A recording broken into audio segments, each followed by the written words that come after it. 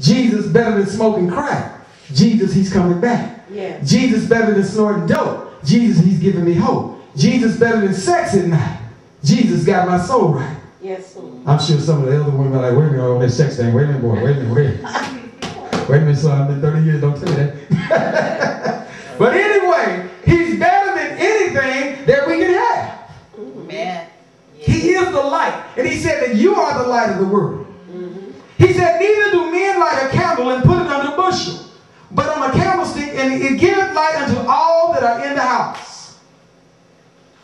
So with the few that are here, once God blesses us with a building, we should be the light that shines throughout the whole building, that when people come in there, I want some of that. I don't know what it is, but I want some of that. Amen. We should have a light so bright that it's shining through the windows, praise God. Because I want them stained windows when we build the building. I want them stained windows. I want Jesus, because I want that light to go through there and they see Jesus on the tree and start tripping. Amen. Because whatever shines through is going to, whatever's there. Just like this, you see the different shapes and the different everything? Well, if we got Jesus on the window, stained glass, when the light shines through there, if it's a wall over there, if it's a tree or whatever, that image is going to be there. Amen. See, we got to use wisdom in all things. We are the light. You may be the only Jesus that the person sees at the store or on your job. That's right. See, if you be conscious that I am in the light and I am representing Christ, then you won't be tempted to cuss that boss out.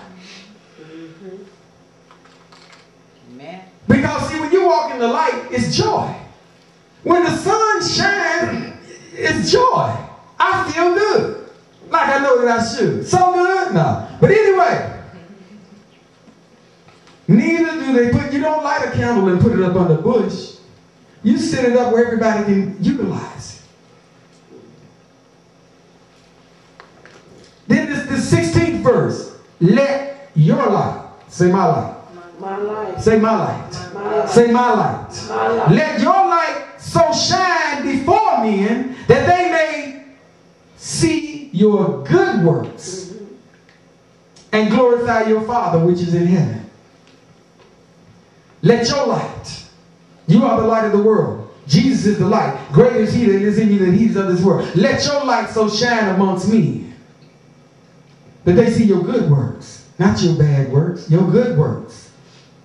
You got to be on your P's and Q's when you step outside your door. Sometimes we get lax today. Don't let us get some money. Then we go to the store looking any kind of way. We don't care. I'm already made it.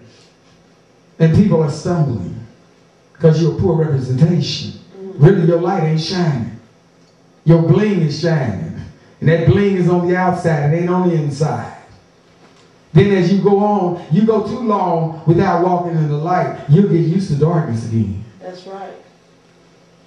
You'll get used to darkness again. Let's go to St. John 11 and 10. We almost there.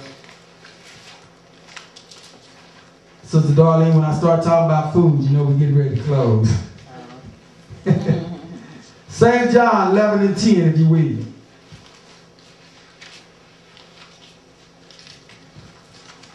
Everybody there? Does God's sun shine on your life? Okay, 10th verse. But if a man walk in the night, he stumbleth, because there is no light in him. So when you walk in darkness, you're going to fall in the pit sooner or later. You're going to have accidents. You're going to have financial problems. Come on now. You're going to have relationship problems because you are walking in the dark. It doesn't matter about the spouse. Now, I'm telling you, we're one, but I must walk in the light at all times. Then by me walking in the light at all times, she won't have no choice but to walk in the light. But if I say forget it, I'm going to do it too, I'm going to walk in the darkness too, then we got a problem. We done turn it, we double dark. Who's going to help us? So regardless of your children, regardless of your mama, regardless of your husband, regardless of your wife, regardless of grandma, regardless if they walk in the dark, you need to walk in the light. You need to obey the word. Amen. Obey the word. We don't sweat people about tithes and offering. We don't, you see the offering is only 5 minutes long. I know church is 45 minutes minimum. Praise God. But money is good, but it's not the priority. That's right. But the word says pay your tithes. And he will bless you. I guarantee you. Amen. I'm a living witness. Okay? But I feel like that we are all in here know the word.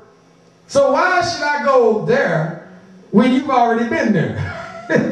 And I'm sorry about the ones that beat you down behind, because I've been beat down too. I've been jacked. I've been hijacked. Come on now. I've been robbed when it comes to offering. Oh my God. But I refuse to get in a $1,000 line, a $500 line, a $300 line. Only line I ever got into was the free lunch line in high school. And it was good. But in order to walk in the light, you got to obey what the word says. Amen. Try God one time on your tithes. Try it just one time. Lord, I'm just going to try you one time. Amen. Not that I really believe you, but I'm going to try you and see what God do.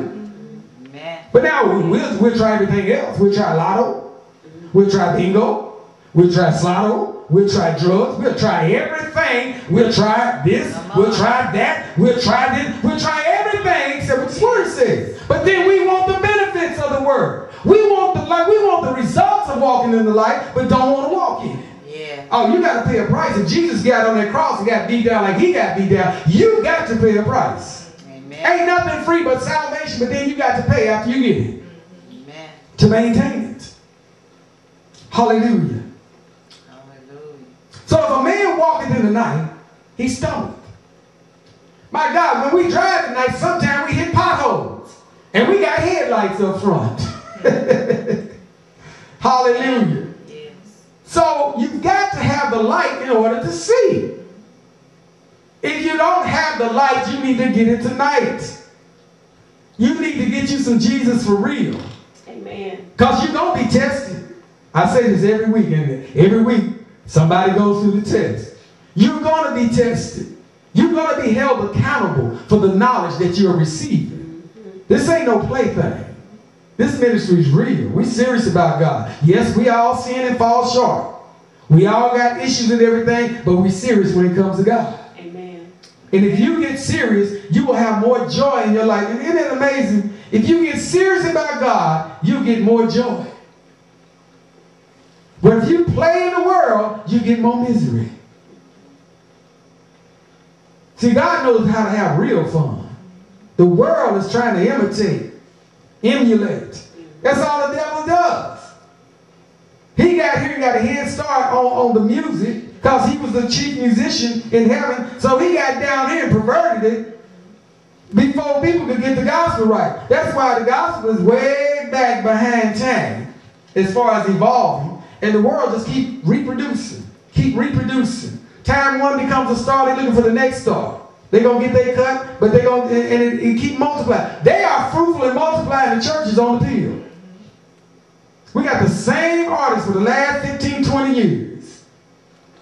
That award show, I don't even look at it. She did, I don't look at it. I said, girl, this is these same people. This is almost like the Republican Party. I don't know. Praise God. But does God's sun shine on you? Where's your proof? Where's your fruit that his light is shining? There should be some fruit, praise God. That's what I'm saying. There should be a testimony.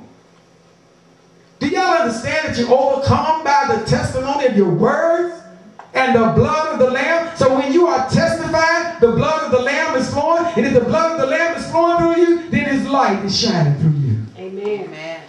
Simple as that. Simple as that. 2 Corinthians 4 and 3 through 4. Somebody looking at me with that hungry look. Hallelujah. That's all right. You're going to get blessed. We're going to keep breaking bread, but we're going to help my sister out. I thank God for the cook, my sister. Everybody give her a hand. She cooks every Sunday faithfully. She buys it and everything else. So when God bless her with her restaurant or whatever it is she wants, amen, she's well deserved because she's sowing the seed. Amen. And we got Minister Lakeisha is going to bless us Wednesday. Praise God. I heard something about some lemon cake. I didn't mean to be eavesdropping.